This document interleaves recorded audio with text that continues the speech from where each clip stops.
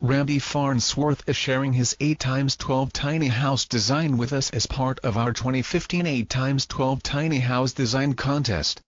I'll let Randy explain his design with you.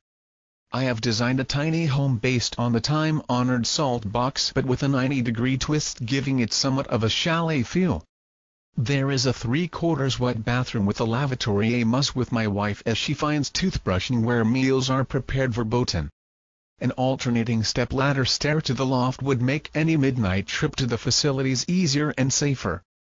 In the loft, built-in cabinetry that complements the angles of the roof hold clothing and bedding with adjustable shelving and dividers. Headroom in the loft is approximately 6-2 to the peak. Headroom in the kitchen and bath is 7-0. And the framing space shown allows for 4x4 with 3/4